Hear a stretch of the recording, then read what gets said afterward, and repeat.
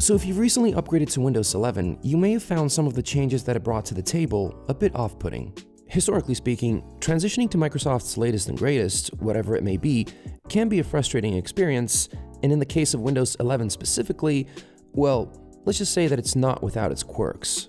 I'm talking taskbar limitations, file explorer oversimplifications, or completely redesigned context menus that seem to lack a lot of options that you've grown accustomed to in previous versions of the OS. The good news is that Microsoft does not appear to be forcing Windows 11 on anyone, as was the case with Windows 10, at least not yet, so if you don't like this version, you can still just stick with whatever it is you're currently using.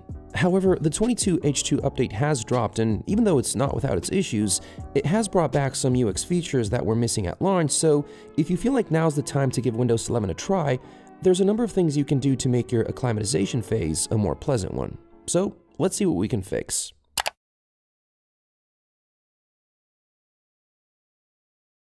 To start off, here's something simple. When you boot up Windows 11, one of the first things you'll notice is that all the icons on the taskbar are now centered, and that includes the Start button as well. So then you click on that Start button and realize, oh well, it's centered too.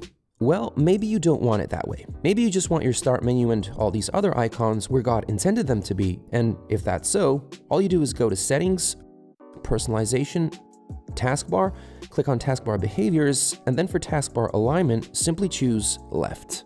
And that's it. Now, don't get me wrong. I'm not saying this new alignment is a bad thing.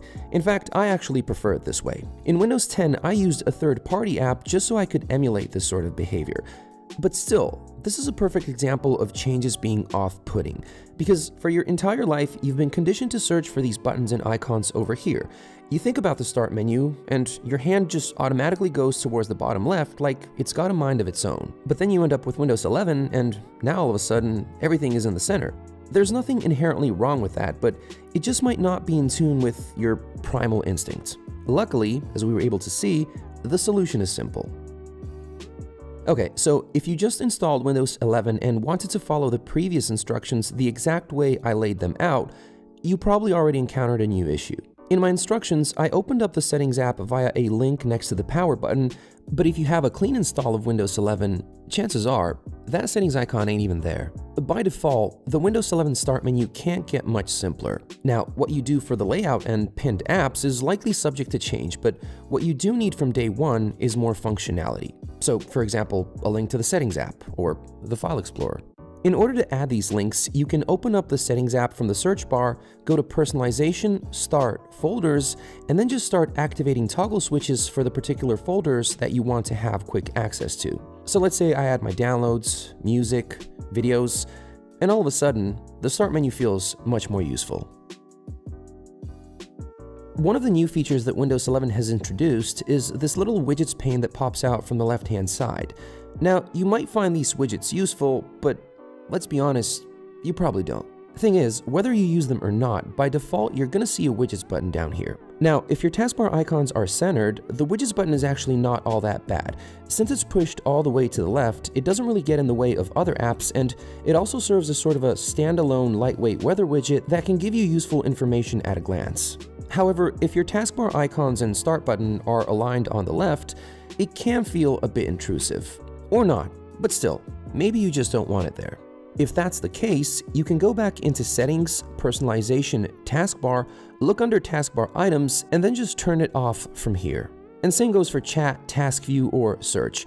If you do want these things on your taskbar, they'll most likely already be there. But if you don't, this is how you can get rid of them. Microsoft may have removed a number of well-known features from Windows 11, but as you could have guessed, ads are definitely not one of them.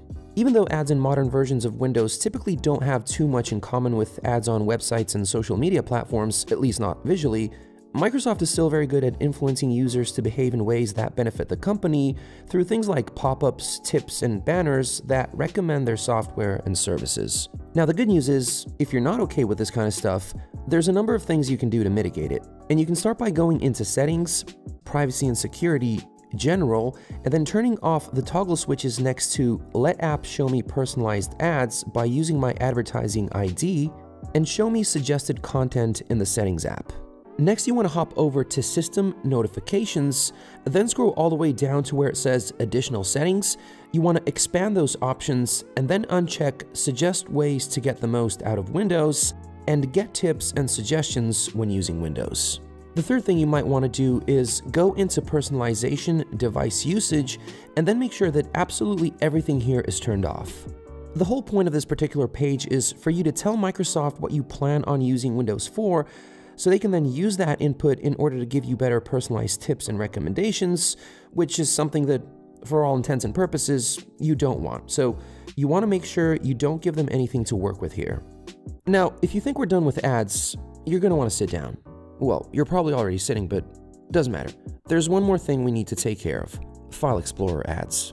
And I gotta tell you, since I luckily never experienced such an atrocity on my own computer, this was one of those things I really had to see to believe. Sure enough, after like 2 seconds of research, I found out that it actually is a thing, or at least it can be a thing, which is proven by the fact that people have reported seeing these ads on both Windows 11 and 10. But there is a way you can prevent it, and it's actually a very simple one. All you do is open up File Explorer, click on these 3 little dots, go to Options, then click on the View tab, scroll down until you see the Show Sync Provider Notifications options, and then just uncheck it. You're welcome. But now we step into a far more frustrating part of the Windows 11 experience where certain inconveniences can't be solved with just a few simple settings tweaks. Want the old context menu back? Maybe you'd like to have small icons on the taskbar, or maybe you'd like to put the taskbar on the top or one of the sides of your screen.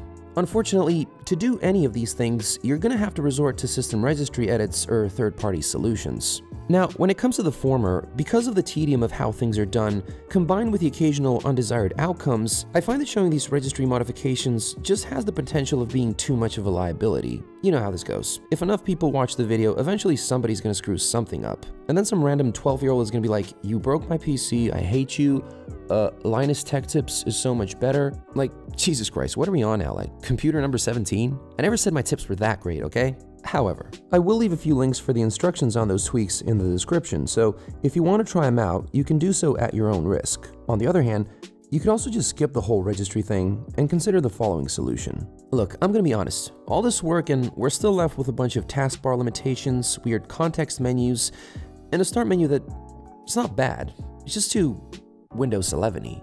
Well, there is another solution, a pretty fabulous one if you ask me. The only caveat is, it's gonna cost you $5. But if you do decide to take this route, Start All Back will give you remedies for pretty much all known Windows 11 UX issues. Good old context menus? Check. Useful taskbar options? Check. A customizable start menu that pays attention to both design and function? Check. What about the File Explorer, you might ask? Well, there's your Windows 10 File Explorer right there. Oh look, there's even a Windows 7 one. And there's a ton of other things you can do with this tool as well, but this video is already getting kind of lengthy for my standards, so I'm going to leave it here. I'm going to be on the lookout for other useful tweaks and tools that can improve our Windows 11 user experience, and if you have any tips of your own, anything I haven't mentioned in the video, kindly share them in the comments below. Anyway, that's it for this time. Thumbs up if you found the video useful, and consider subscribing if you haven't already. Thanks so much for watching, and as always, stay strong.